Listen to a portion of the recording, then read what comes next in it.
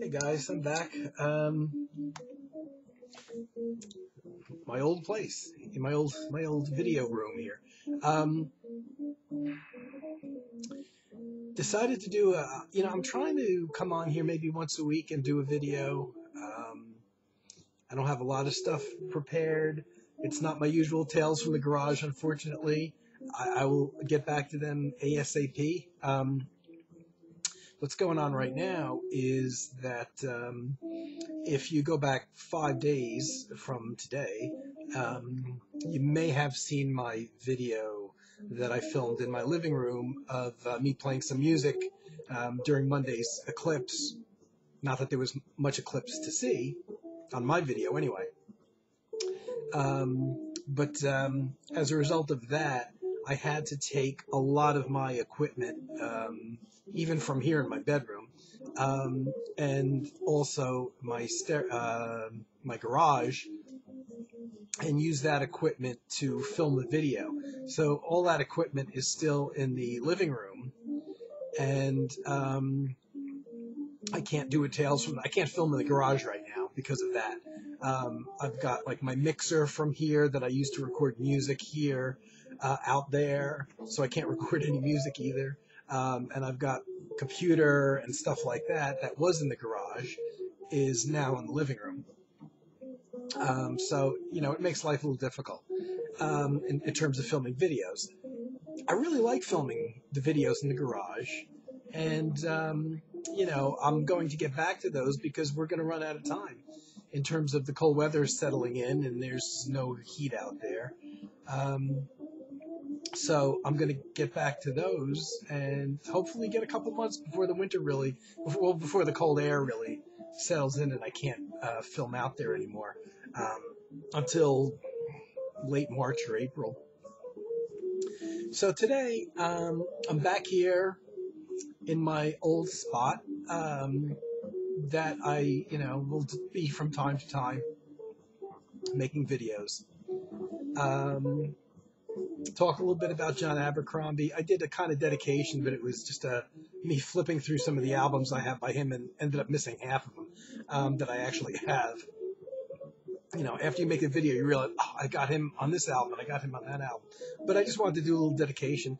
The video got banned in Europe and Germany specifically, I know, because I didn't speak on that video. I just did I took a track from my favorite John Abercrombie album, Characters, and I guess the ECM and the record label and the copyright and all that stuff blocked it in Europe. I'm surprised they didn't block it in America because it's essentially available in America, technically, I guess, as a download, but they're not printing them up anymore, sadly.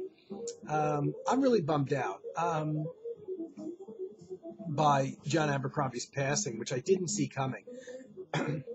See, I was unaware that he had canceled gigs recently due to illness. So all I know is he was still recording albums. He had a band. He was doing live concerts. So I really figured he would be around for a while. I kind of thought he would be one of those Dave Brubeck guys, playing into their 90s.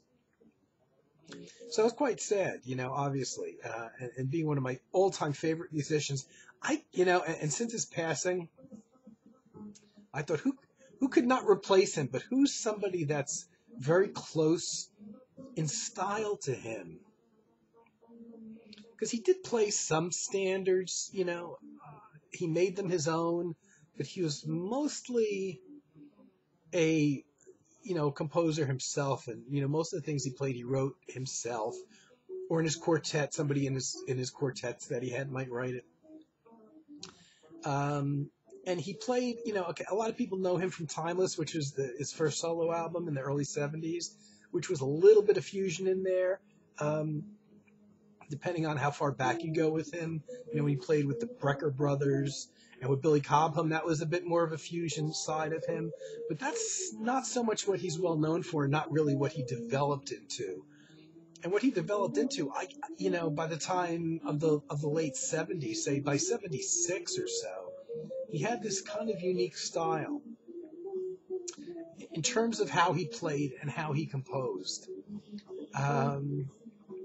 And I can't think of anybody that you could replace him with, or that's close enough to him.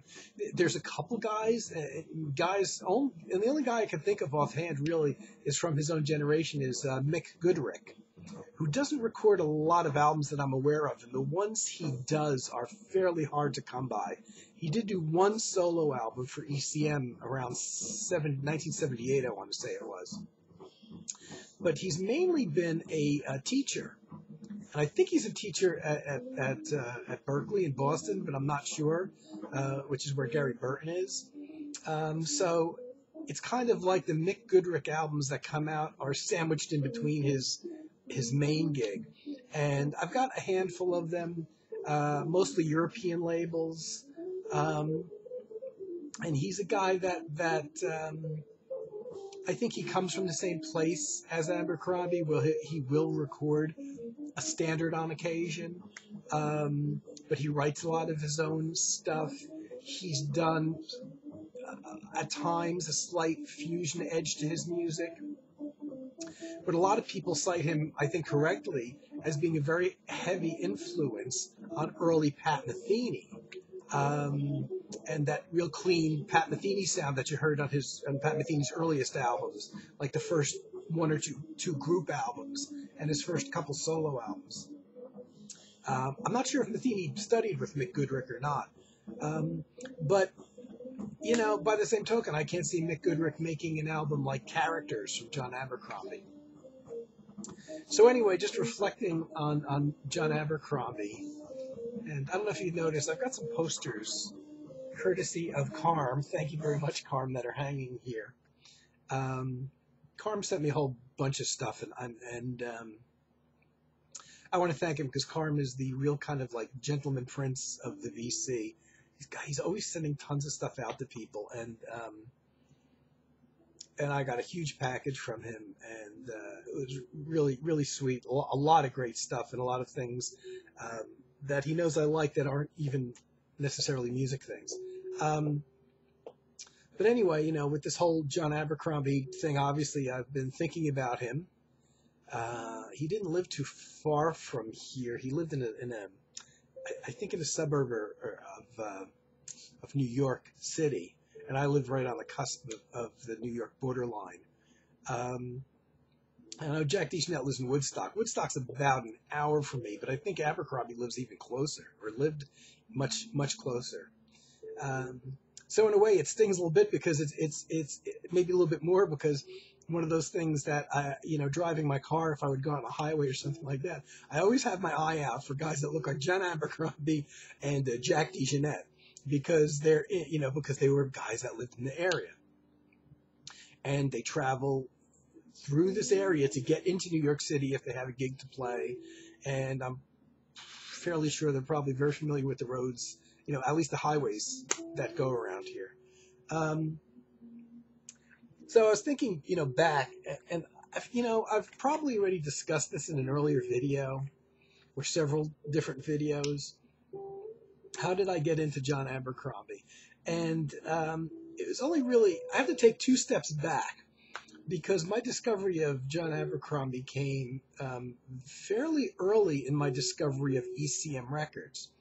Prior to discovering ECM records, I don't think I had any jazz at all, of any type.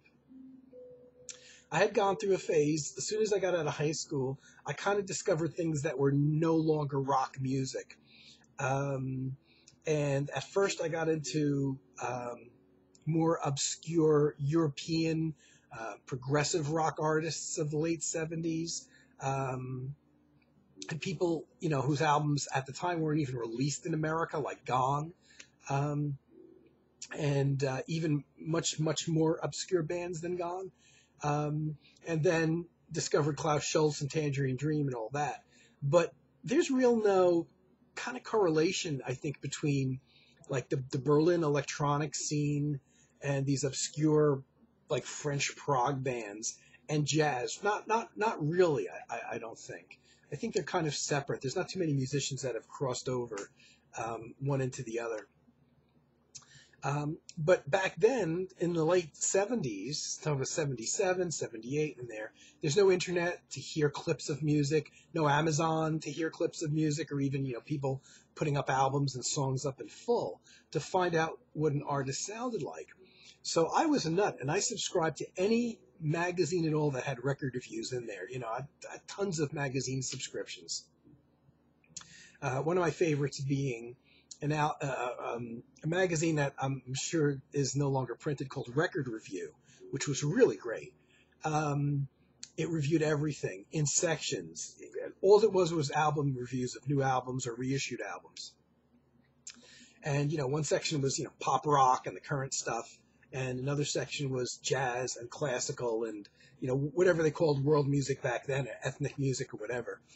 And, I would read anything and everything I could, looking for things that interested me. And I'm not sure if it was in a record review. It probably was that I first read of this new release, which was an album by Bar Phillips I've discussed before called 3-Day Moon. That was a new release. This was recorded in March of 78. It probably came out in late 78. And I actually had to visit. Now, I just went by the description in the review of what it sounded like. And I'm like, wow, that sounds really interesting. Never heard of the musician before, never heard of Bar Phillips, never heard of ECM Records before, knew nothing about anything.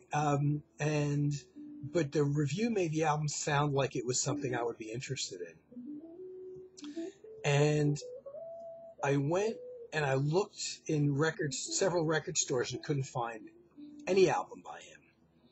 Now, the odd thing is, I don't know why, but I didn't look in the jazz section. I looked in rock because it sounded to me like it was kind of like an instrumental prog thing, maybe. I looked in rock. I even looked in classical, but I guess in my mind at the time, not knowing really much about jazz, I guess I was thinking, like 1940s swing bands and Charlie Parker was jazz or something like that. And, the synthesizer heavy kind of avant-garde music, I didn't think would ever be classified as jazz. Finally, I figured, well, I got this review. It doesn't say that it's an import album. The review, in those record review magazines were pretty much for records that you could get, that were available in America. So I'm like, well, I've got all these huge record stores that, have thousands and thousands of albums. How come I can't get this? So eventually I did the desperate thing, and I actually asked the salesperson. And they brought me over to the jazz section, and there it was. I bought it in a chain that doesn't exist anymore called Harmony Hunt.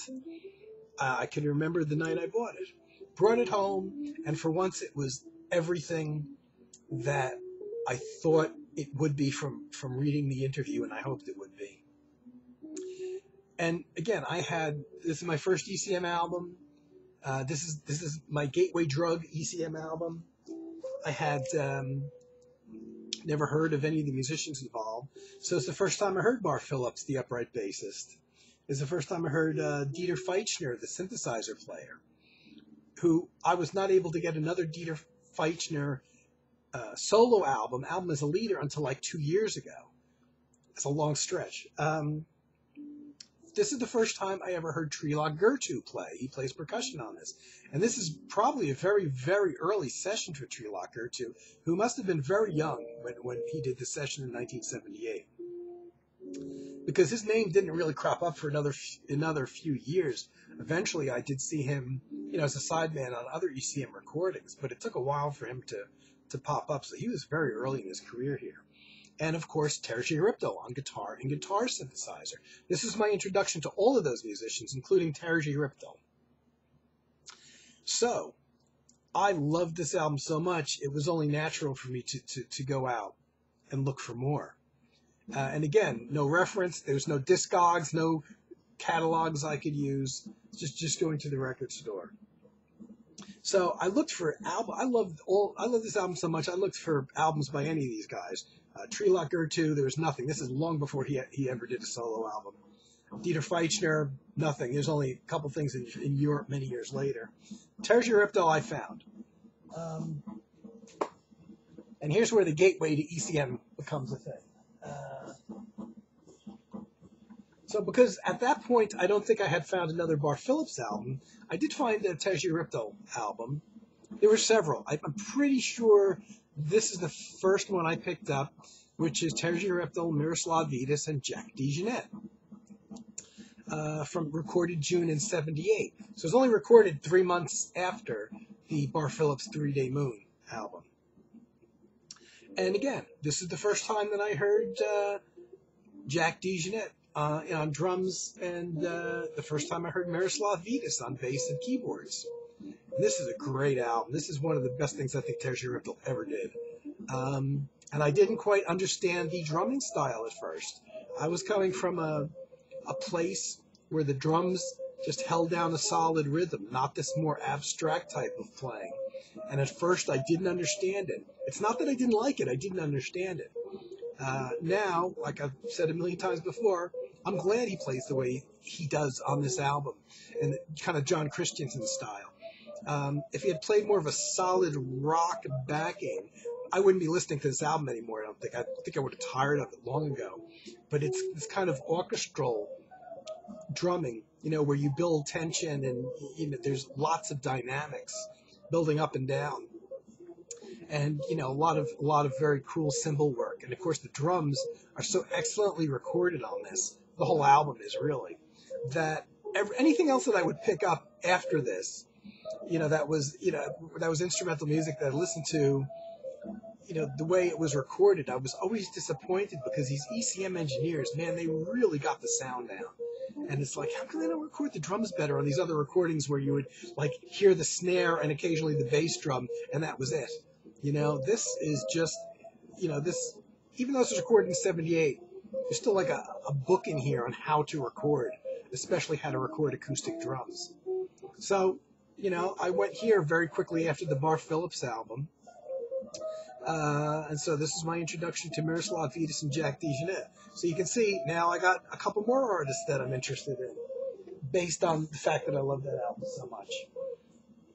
Then I found the only other album that was really available at the time by Bar Phillips that was actually out in the record stores was his earlier album that I did find right after that, Mountainscapes, which was his prior album to 3-Day Moon.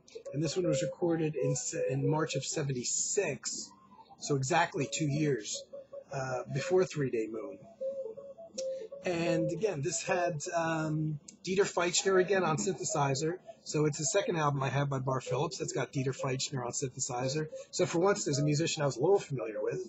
The first time I heard Stu Martin on drums. Stu Martin didn't do a lot of ECM sessions, but he did do a lot of work with Bar Phillips in a trio with John Sermon. And John Sermon plays on here. It's the first time I heard of John Sermon, too. Another ECM artist with a lot of albums. So boom, I got more people to put on my list because I love this album as well. The interesting thing with this album is that on one track, on the very last track of the album, there is a guest musician. The basic album is the four musicians: Bar Phillips on bass, John Sermon playing saxophones and synthesizer, Dieter Feichner on synthesizer, Stu Martin on drums and synthesizer as well. But on the last track, John Abercrombie comes and plays an improvised solo for a few minutes on just the last track. Even listening to it, you can tell it was improvised. It's very effective. I loved it. And for, listening to it in the context of Bar Phillips music, completely different sound than what Tergirypto had played with Bar Phillips on the 3-Day Moon album. This was a lot cleaner, less sustain, and the kind less processing sound. And I really liked what John played on here. And again, it was I only read decades later that John was in the same studio recording another album for ECM, and Manfred Eicher, producer, ECM's producer and guiding light, came up with the idea of asking John to come and play a solo, and I guess ran it by Bar Phillips and said, hey, there's this guy here. Why don't you come and, and improvise a solo and play on a track on his album? So the idea actually came from Manfred. So thanks, Manfred, because that's how I discovered John Abercrombie. And even though it was just a solo, he doesn't really play throughout the whole song. It just plays the solo. I really dug the style. Again, I was just getting into Tezcatlipoca. Tezcatlipoca was a little bit more in the processed rock world that I had come from. And as much as I liked it, I was also looking for other things. And so as a result of this, John Sermon's on here. I got to find out about this guy who recorded many albums for ECM. And Dieter Feitzner was on here again. But again, I couldn't find any Dieter Feitzner albums. But I sure could find John Abercrombie albums. And I'm not 100% sure the order. I know I bought these two albums very close to each other. So I'm not 100% sure which one came first. I think it was this one. I decided to get a John Abercrombie album, and I chose Gateway 2, which I love. And this was my introduction to Dave Holland. Now, Jack DeJohnette is the third person in the trio. Now, Jack DeJohnette, I had heard on the Tezcatlipoca Miroslav Vidas Jack DeJohnette album. So I was already familiar with his style a little bit. So now here's a chance to hear him in a much more acoustic kind of setting with Dave Holland's upright bass and John Abercrombie. And I think this was my first John Abercrombie album, really. And it's an interesting choice for a lot of reasons. John wasn't in love with this album so much, but I don't think he listened to it for years either. The interesting thing with this album, to me, is side 2 is everybody contributes. Every of the three musicians, everybody writes pieces. So the second side consists of one track by Dave Holland, one track by Jack DeJohnette, where DeJohnette actually plays piano and no drums at all, which is a really pretty, one of my favorite Jack DeJohnette tracks ever, called Blue, real pretty ballad. And John Abercrombie has a composition on side 2. And there's another short Dave Holland composition on side 1, which is only 4.5 minutes long, which has John Abercrombie playing acoustic guitar. But the first over 16 minutes and 17 seconds of side 1 is a group improvisation. It takes balls to open an album with a 16-minute improvisation called Opening, credited naturally to all three musicians. Now, for those people that are familiar with this album and that track, it took me years of really listening to John Abercrombie's music to figure something out. One thing I couldn't figure out when I listened to Opening is you have Jack on drums, Dave Holland an upright bass, and I thought John Abercrombie was playing guitar on here because he's listed as playing acoustic and electric guitars and electric mandolin. But I could never understand why in Opening, for the entire 16 minutes, you never hear any guitar chords or any playing lower on the neck, where the thicker, fatter guitar chords are. Everything sounded like it was being played, just single note phrases, improvising, on the very high end of the guitar neck for all 16 minutes. And I couldn't figure out, how come he's not playing any chords or, down low on the neck, even in the mid-range of the guitar or the lower end of the guitar? Well, the reason, and it took me a few years to figure this out, is because there's no guitar on this track. The entire thing that John is playing is the tiny little electric mandolin, which only really pretty much has a high end to it. Everything is done on that track on mandolin. So it's real interesting because you've got the bass and the drums all the way at the low end, the mandolin all the way at the high end, and this sonic area, which is usually occupied by piano or regular guitar. In the middle, there's no real middle. It's a fascinating track to me, still to this day, even though I've listened to it hundreds and hundreds, if not thousands of times. And it's just an improvisation. But I finally did figure out that, the reason that he doesn't play down on the neck is because there is no down on the neck. It's not a guitar. It's a mandolin. And of course, after years of listening to him play his electric mandolin on his records, you learn what the range of the instrument is.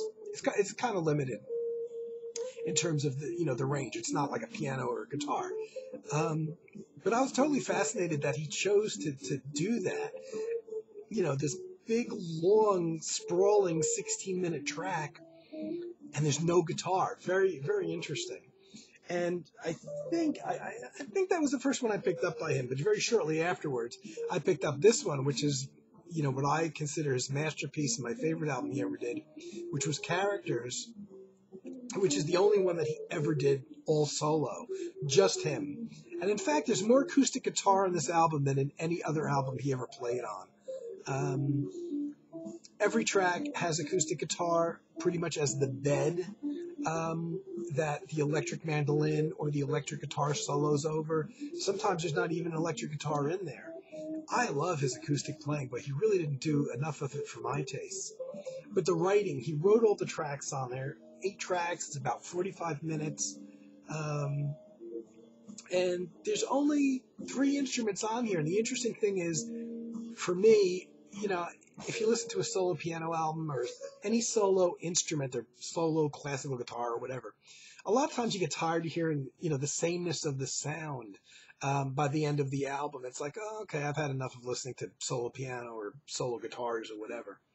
But with only 3 instruments, to me, there's enough variation here because of the way he mixes the acoustic and electric sound and the sound of the electric mandolin, that I don't get tired. For 45 minutes, I don't get tired of hearing it, because some tracks are purely acoustic, some tracks have a little bit more of an electronic feel to them slightly, and there's just enough variation, and plus the tunes themselves, there's a lot of there's 8 tracks, but there's at least like 4 ballady things on there that are really pretty shorter tracks, but they're mixed amongst these longer, more epic pieces. That I just, when I listen to this album, especially, right from the first track called Parable, which is 10.5 minutes long, and it starts off, interestingly, with a mandolin solo, an electric mandolin solo, before all the other instruments drop in. There's 3 or 4 minutes of just electric mandolin playing live, like no overdubs, before like all these acoustic guitars and things come in. So right off the bat, it really starts off interesting. And yet there's only 3 instruments on there. There's only a 6-string electric, 6-string acoustic, and the electric mandolin. And boy, I never recorded November 1977. I never get tired of listening to it. Never.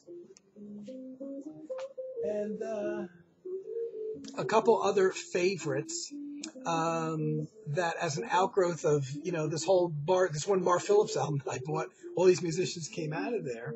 I now had Jack DeJohnette on a couple albums. I had him on the Terje Riptel, Miroslav Vitas, Jack DeJohnette album, and now I had him on the Gateway 2 album. And because solo albums, like Characters, are my very favorite thing in the world, I then found this Jack DeJohnette Pictures album, which was recorded in February 76. And it's half and half. It's half Jack DeJohnette solo, doing all the instrumental parts, keyboards and drums, and 3 of the tracks, which is about half of the album, are duets with John Abercrombie. Well, I was familiar with both of these guys, so this was a I can't lose situation for me. Very interesting album.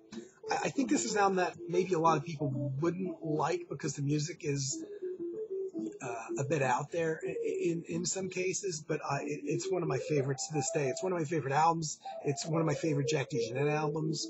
And just having Jack DeJohnette and John Abercrombie play together, like I said, solos, solo albums where a musician goes in and records all the parts himself through overdubbing are my favorite kind of albums. Next would probably be duo albums, just 2 musicians. And so this is kind of both of those. So I know that was an early ECM buy. And another early ECM buy because of my love of John Abercrombie's Characters especially, and because there was never Characters 2 follow-up, is, after a while, so I bought the next best thing, which is also probably my number 2 favorite John Abercrombie album, if you want to consider it a John Abercrombie album, at Sargasso Sea, which I like much better than the follow-up 5 years later, to be honest. They did an album 5 years later called 5 Years Later. But right before John did the Characters album, he recorded this album in duet with guitarist Ralph Towner, Sargasso Sea. So this one was recorded in May of 1976. May 76. Love it. Love this album. Tons of atmosphere, just like Characters. Tons of atmosphere. Even though there's two guitarists on here, for me, short album, it's 41 minutes. I don't get tired of it because there's enough swapping of instruments, with Ralph playing 12-string and classical guitars, and John playing the electric mandolin, the electric guitar, and acoustic guitar. The great thing with this, which you can't on most duet albums of guitarists, there's always going to be some tracks where you can't tell who's playing what. But none of these guys play the same instrument at the same time. And Ralph doesn't play any electric guitar. So on any given track, it's always clear who's playing what. Even on the track that John's playing acoustic steel string guitar, Ralph is playing nylon string guitar. And on all the other tracks, you've got John playing either the electric mandolin or electric guitar, and Ralph playing his 12-string and his classical guitars. So I think it's the only, besides the follow-up album that they did together, the only time I've got a duet album of guitars where you could clearly know every second who's playing what. It's a great album full of atmosphere too, like I love. Again, from May 1976.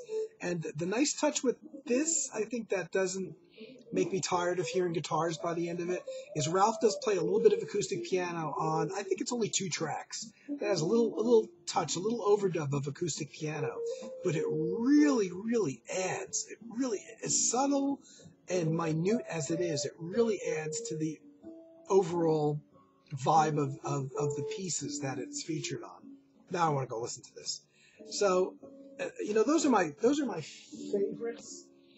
John Abercrombie albums. I went back to Bar Phillips just to show you how I got into all this. I think most people in the VC probably get into music the same way. There's casual music fans will buy an album by an artist, and as much as they love it, they never really look at who's playing on the album to figure out that, oh, well, it's really this guy's contribution to the album is what's making me dig this album so much.